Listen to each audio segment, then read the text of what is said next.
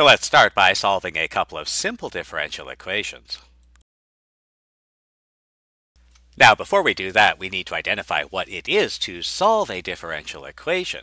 So, if we want to solve a differential equation in standard form, and again, standard form is we have solved for the highest order derivative in terms of the other derivatives and the independent variable, we want to find a function, f of t, that solves the equation. And the good news is you've already solved some differential equations.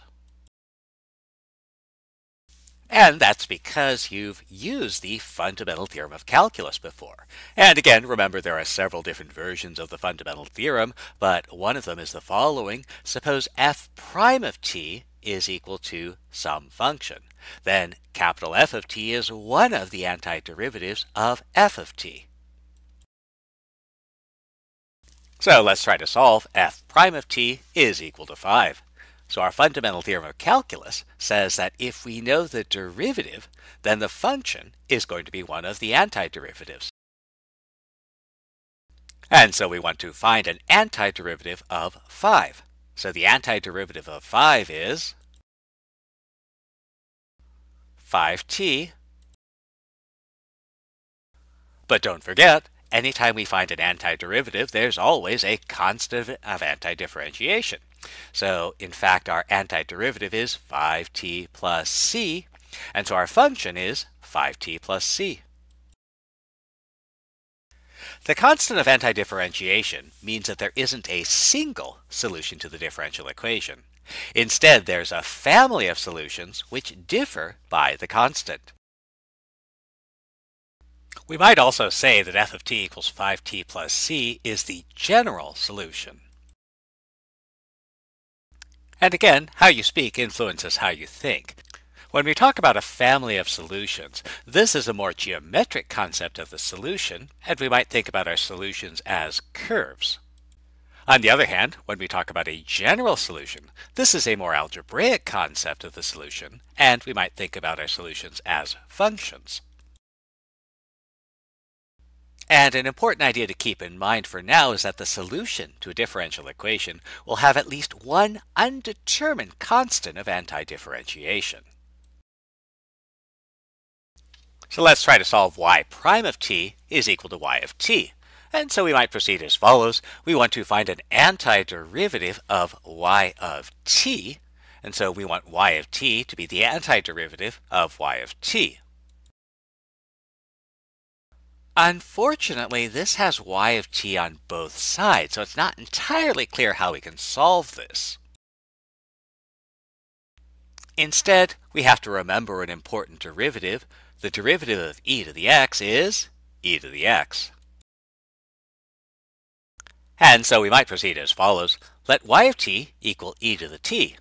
Oh, wait a minute. We're supposed to have at least one undetermined constant of antidifferentiation, so let's make that plus c. That means y prime of t is going to be e to the t. And, well, I do need to solve this equation. In order for y prime of t to be equal to y of t, we have to have e to the t plus c has to be equal to e to the t. And that means that c has to be 0.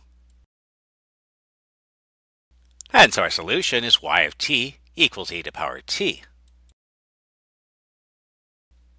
But wait a minute. The solution to a differential equation will have at least one undetermined constant of antidifferentiation. We're supposed to have an undetermined constant here, and we don't. So how do we get one?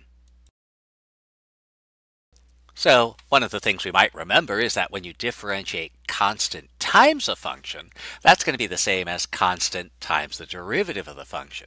So instead of letting y of t be e to the t plus some constant, we'll let y of t be some constant times e to the t plus some other constant. And to distinguish the two constants, we'll call this one c1 and this one c2.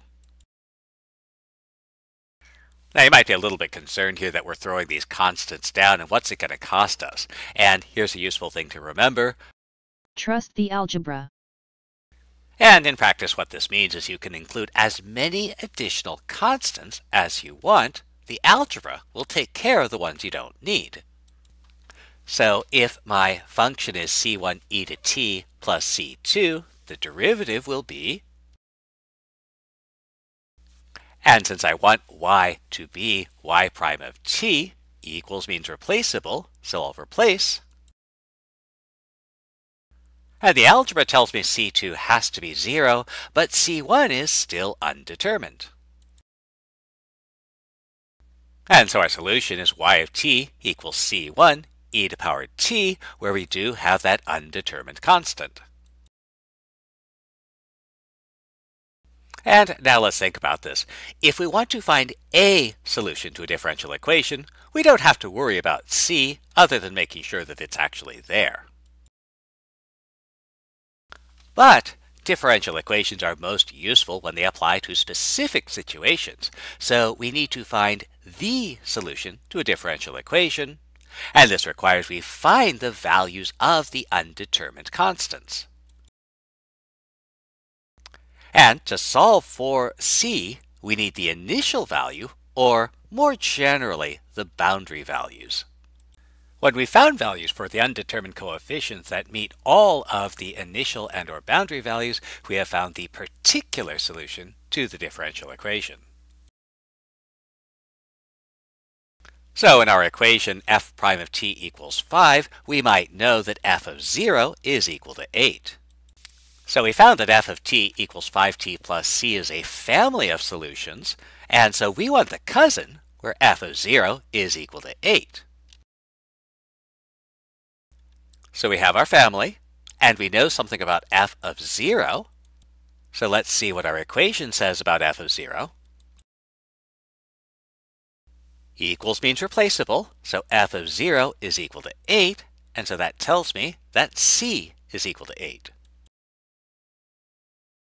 And so we can say that the particular solution is f of t equals 5t plus 8. Or again, we want to solve y prime of t equals y of t, where y of 0 is equal to 3. And so we found our family of solutions, y of t equals c e to the power t, and we can solve for c. And so we know something about y of 0.